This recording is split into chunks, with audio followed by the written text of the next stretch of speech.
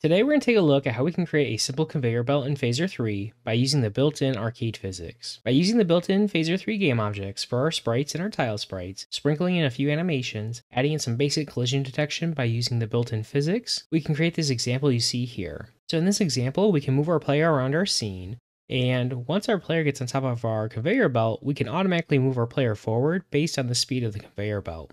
Likewise, if our player is moving against the conveyor belt, we can slow them down, or when they're moving with it, it'll go ahead and speed them up.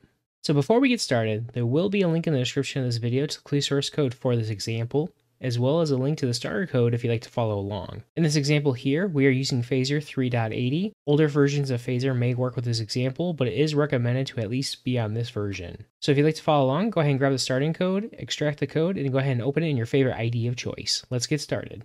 Before we dive into the code, we are quickly going to go over the starter code in the project template. So in the project template, there will be a README that will have a link to the live example, as well as details on how to set up and run this template locally. And so if you go ahead and install your dependencies and run the project, you should see this example here. And so what we've done so far is we created a basic Phaser 3 game instance with a simple level where we can go ahead and move our player character around our level.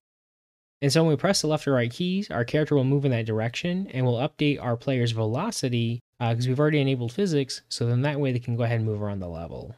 Alright, so back to our code. Our public folder is going to have all of the assets we'll be using for this example. Our source folder will have all of our code that will be used. And then our index.html page, this is going to be our main web application that references our source.main.ts file. And so that's going to be our entry point to create our game. If we jump over there real quick, what we're doing is at the bottom of the file, we're creating our Phaser 3 game configuration. And so we're just specifying our game properties. All right, and then we go ahead and we define our physics. And so for our example, we're using the built-in arcade physics in this example. And so real quick, we can go ahead and turn on debug as we can see that in our game. Also in this file is a basic Phaser scene class. And so inside here, inside our preload method, we're just loading in all the assets we'll be using for this example. So we have an image and a couple sprite sheets and with their configuration. Then in our create method, once we get here, we go ahead and add our background to our game. And then we go ahead and create an invisible floor. So back in our example, this is how our player is actually able to move across our level, is with this invisible floor here. And so we can see our outline. And so with that floor, so we make sure it doesn't fall, we go ahead and enable physics and we make it immovable. Then we go ahead and create two instances of a belt class and a player class. So in our player class, this is where we go ahead and create our main player. And so we go ahead and create our sprite. We go ahead and update it to have collisions with that floor. And then we go ahead and add in our input and our animations. And so basically what we're doing down in our update method, we're just checking to see if our left or right key is pressed. If it is, we're updating our player's velocity. And we're also flipping a few properties if we need to face the other direction. And then we're going to go ahead and play a few animations depending on what key is pressed. With a default for idle. At the bottom of the file, we just go ahead and create our animations. And so then that's why our player is animated in our example. So then finally we have our belt class. And so right now this class isn't doing a whole lot. We have an empty method for creating our sprites for our conveyor belt. But then we went ahead and already set up our animations. So then that way we don't have to focus on that in this example. So now we finished reviewing our project template, we're going to go ahead and start coding. And so the first thing we're going to do is in our belt class, we're going to go ahead and actually create our game objects so we can actually see our conveyor belt in our game. And so our conveyor belt is going to be made up of multiple game objects. And so what we're going to have is we're going to go ahead and have a starting piece that'll be this here. We'll have this ending piece. Then we're going to use a tile sprite to fill in this gap here. So in our assets, if we take a look at our belt.png file, we'll see that our sprite sheet here has those components. And so we see we have our left side, our right side, and then our middle pieces to go ahead and fill that in. And then by playing those frames, that's how we create that nice animation we see here. All right, so to make it easier to work with our game objects, we're going to go ahead and create a container to place all of them inside. So what we'll do is in our belt class, we're going to go ahead and add a new property. And we're just going to call this belt sprite container. And this is going to be our Phaser game objects container. And then while we're here, we're going to go ahead and add a few more properties. And so we're going to go ahead and do mid sprite. We'll have a Phaser game objects, and this is going to be a sprite. And then we're going to go ahead and add one more, and this is going to be a mid tile sprite. This will be a game objects, and this will be tile sprite. And we'll come back to these two properties later after we create our initial game objects. But then that way we'll have them here for reference because we will need them. All right, so the first thing to do is let's go ahead and create that container. So what we'll do is before we go ahead and create our sprites, we'll go ahead and create that. So we're going to do this. We'll do our belt sprite container is going to be equal to our scene that is provided. We want to use our add method, and then we want to go ahead and do a container. So for our position, we're going to do 96 for our X. We'll do 192 for our Y, and we're going to have no child game objects when we create this. And then what we're going to do is we're going to go ahead and call the set size method. And so for physics to work properly, our container initially has no size. And so we need to go ahead and specify that size if we're going to go ahead and use things like an overlap or a collider. And so what we're going to do here is we're going to specify our width and our height of what we want this to be. And so with our container, we want to go ahead and enable it for physics. And so to do that, we're going to go ahead and do our scene. We're going to do physics. We're going to do our world, enable, and we're going to go ahead and reference our belt sprite container. All right, so we go ahead and save. What we should see now in our scene is we can see that our container is added, but it automatically starts falling because we have that gravity applied for our physics. So what we want to do is we want to go ahead and disable gravity on this game object, and we want to make it so it's immovable. So what we'll do is we're going to go ahead and reference our container, and we need to go ahead and grab the body property from our container. And so we're going to go ahead and type this as a phaser physics arcade.body. And the reason we're doing this is when we reference our body property on our game object, it can be one of multiple types. And we know because we just enabled physics, we're going to go ahead and have a physics arcade body right now. And by doing that, that's going to allow our IntelliSense to have the properties and our methods that we know that exist on this body type. And so for our arcade physics body type, what we want to go ahead and do is set immovable. And we're going to go ahead and set that to true. And then we want to go ahead and set allow gravity. And we're going to go ahead and set that equal to false. So now when we do that, when our scene refreshes, we can see our container is added. However, it's not in the position that we're expecting. And so what happens is when we add in our container and we enable that size in our body, we have our central position of our container in that starting position that we specified here. So our 96 and 192. And so now we need to go ahead and update the actual body, and we need to give it an offset. And so to do that, we can go ahead and use the set offset method. And so we're just going to do set offset, and we can go ahead and specify our position. So we're going to do 176, and then we'll go ahead and do 7. All right, so what we did here is we went ahead and set our offset. What we did is we took our size that we set and we divided by 2, so then that way we can move it halfway over. So then that would be in the position that we want it to be in. For our Y offset, we didn't go ahead and cut this in half. What we did is we just gave it a little bit of difference, so then that way it's a little bit above our floor. And the reason for that is once our player is over our conveyor belt, we need to know when these two are touching. And so if this is below our floor, our player's body might not actually overlap with it. And because our player's not actually going to collide with this, we're just going to check for an overlap. We can have that overlap exist like this and get the effect that we will want. That'll make more sense once we add in that overlap check. All right, so with our container created, what we're going to go ahead and do now is we're going to go ahead and create our sprites to go ahead and place inside our container. So let's jump down to our create sprites method. And the first thing we'll do is we'll create our starting and our ending sprites. And so let's make a new variable. We'll do const, we'll do our start sprite. We're going to set that equal to our scene. We're going to go ahead and do add. We'll do sprite. Now for our position, we're going to go ahead and do 0, 0. So we'll use our container's relative position to place it to the far left. And then for our texture, we're going to go ahead and use our belt sprite sheet. And we want our first frame, so we'll do 0. Then what we're going to do is we're going to go ahead and update our origin to go ahead and be 0. So in that way it's in the top left-hand corner. And we're going to go ahead and play our belt left animation. And then what we'll do is let's go ahead and do our end sprite. And so what I'm going to do is I'm just going to copy this line of code. We're going to go ahead and paste it. We're just going to update our variable name, the end sprite. Now for this position, we want to go ahead and move all the way over to the right. So we're going to go ahead and do 320 pixels for our X. We'll keep our same X position, but then for our frame, we want to go ahead and use frame 8. And now we want to go ahead and update our animation to go ahead and be right. So that way we have the right animation playing. And now we need to go ahead and add these to our container. So we're going to reference our belt container. We're going to use our add method, and then we can add multiple objects if we provide an array. And so we'll have our start sprite, and then we'll have our end sprite. So now if we go ahead and save, we should see our two game objects added to our container. And now we just need to go ahead and fill in our middle. All right, so for creating our middle game object, what we want to do is we want to go ahead and use a tile sprite. And what tile sprite is it is a basic game object where we can provide a simple texture.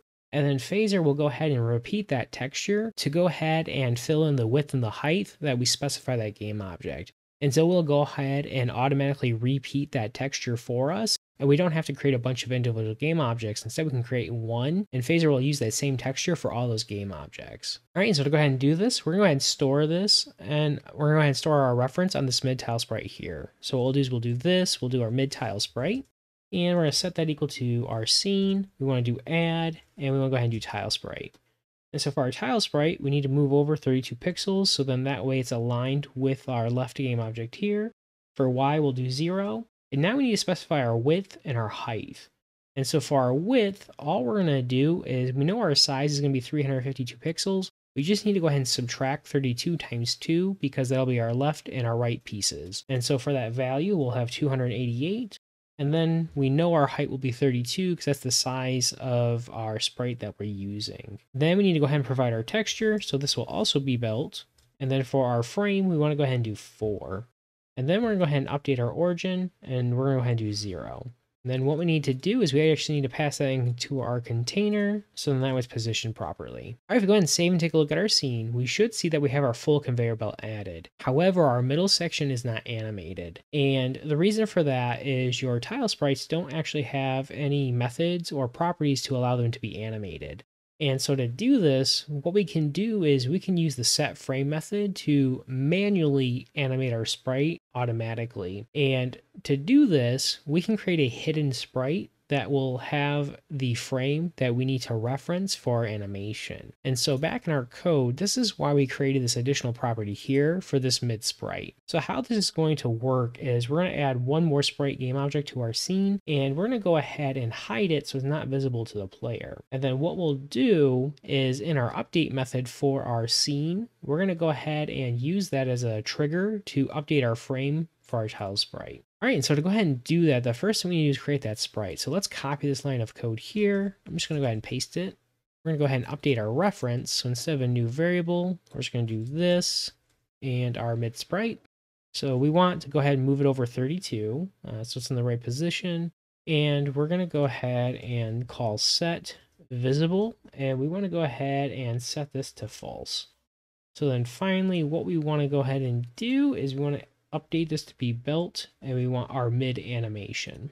And then what we'll do is we're just going to also add this to our container, so that way it's in the right position, and we'll go ahead and save. So now to get the animation effect we're looking for, what we need to do is come to our main.ts file, and inside our code here, we already have our update function for our game scene, and it's calling our player update method. What we need to do is add an update method to our belt that's going to do the logic we want. And so what we're going to do is we're just going to call that method. So we're going to do this belt, and we'll do update. Then what we'll do is we'll go ahead and jump back to our class. We'll go ahead and add that method now. And so we're just going to do public. We'll do update. We're not going to return anything, so it's going to be void. And now what we want to do is we want to reference our mid tile sprite. We're going to call that set frame method. And now to get the frame that we want to set, we're just going to go ahead and reference our mid sprite. We're going to grab the frame from there, and we'll grab the frame name, so then that way we have the actual frame that we want. Now if we're going to take a look at our scene, we can see our whole conveyor belt is actually animated. Alright, so now that we have our logic in place for actually showing our game objects, the next thing we want to do is actually add in our collider. And so what we need to do is we need to add a collider that's going to tell us if our player game object is actually overlapping with our conveyor belt. And to do this check, we're going to go ahead and come into our player class. And up in our constructor, there's a to-do where we want to add this code. And so what an overlap does is it basically creates a check between our physics bodies here. And so these pink bounding boxes here, when we have our debug enabled, if those two boxes overlap at all, this will actually trigger a callback that we can provide when we add this collider. And so to do this, we just need to reference our scene. We want to go ahead and reference our physics plugin. We'll use our add method, and then we want to go ahead and add an overlap. And so to create the collider, we need to specify the two objects that we want to check for collisions with. And so this is going to be our player. So we're going to reference our sprite game object on our player. And then we've already provided a reference to our belt. And so from our belt, we want to go ahead and grab our container. And so right now this isn't exposed on our class, and we'll go ahead and add that in a second. And so after we provide our two objects, we can do an optional callback. And so inside this callback, this is where we'll add in our logic for we can modify our player's speed. So for the time being, I'm just going to do a console log. I'm just going to do overlap so we can see something happening. So then what we'll do is we'll jump back to our belt class, and we're going to go ahead and add a getter to go ahead and grab that container. So we'll do get, we'll do container. And so this will be a phaser game objects container for our type. And we're just going to return this, our belt sprite container. All right, so we're going to test our code. Let's come over to our game scene. And so go ahead and move our player. As soon as our player touches our conveyor belt, we can see our console log is now firing. And so while they are overlapping, every update or tick to our game loop, we're going to go ahead and trigger this callback. And so then if we leave our conveyor belt, we'll see our callback is no longer invoked. And so now we can see that our collision is working how we expect it to. All right, so now we know that our logic is working. What we need to do is when our player does overlap with our conveyor belt, we need to modify the player's velocity. All right, so to go ahead and do this, what we can do is we can modify our sprite game object's body's positioning. And if we go ahead and apply a new position to it, it will allow us to affect the overall velocity of when our player is actually moving around our scene. And so instead of just having our static value that we have when we go left and right, we can make that dynamic based on some type of position that we apply to it. And so to do this, what we'll do is inside our belt class, we're going to go ahead and create this new position. And so this is going to be a vector2 because it has an X and Y value. But the only value we really care about is going to be the X value. We're not actually going to modify the Y. And so to store this vector2, we'll make a new property. And we're going to call this surface speed. And for this is going to be phaser, math, and we're going to do vector2. Then down what we'll do is in our constructor, we're just going to do this. We'll reference our surface speed, be equal to new phaser math vector2. And we're just going to go ahead and do 0.8 for our X value, and we'll do 0 for our Y value. And so depending on the values we set here, this is going to affect the overall velocity of our player. And so the more we apply here, either the faster or slower the player will move depending on their direction that they're moving. So with our surface speed, we just need to expose a way for us to reference that in our player class. So we'll just add another getter. So we're going to do get speed, and this will be our phaser math2 math vector2 will return this surface speed. So now back in our player class, in our overlap, what we'll just need to do is we just need to reference our sprite. We're going to reference our body, reference our body's position, and we're going to go ahead and add a new vector2 to it. And so for this, we'll just do our belt, and we're going to go ahead and grab our vector2 from our speed property. All right, so if we come back to our scene, we should be able to test. And so now we'll see when our player gets onto our conveyor belt, if we stop our input, we automatically move our player on the conveyor belt. And if we move against it, we can see our player slower than when they're moving normally on the regular floor. Finally, if they are moving with the conveyor belt, we're boosting the player's speed. And so if we want to see a more extreme example, let's say we just go ahead and bump this up to 2. We can go ahead and save, we come back to our scene. If we try moving, we can now see our players really fast. And they cannot actually, they try to move against the conveyor belt, but they're not fast enough to actually run against it. And so we can see here, depending on the value here, it's going to go ahead and modify how fast or how slow that player will actually move. All right, with that actually brings this video to an end. So as we saw, just by using some of the built-in Phaser 3 game objects for our sprites and tile sprites, adding in those animations, and using our built-in physics, we can create really cool game objects in our game, like this conveyor belt here. So as a reminder, there is a link in the description of the video to the complete source code for this video. And as always, thank you so much for watching. I hope you enjoyed the content. If you did enjoy the video, please consider liking the video and hitting the bell icon to be notified when the next video is released. For more great Phaser 3 content, please see the links on your screen now.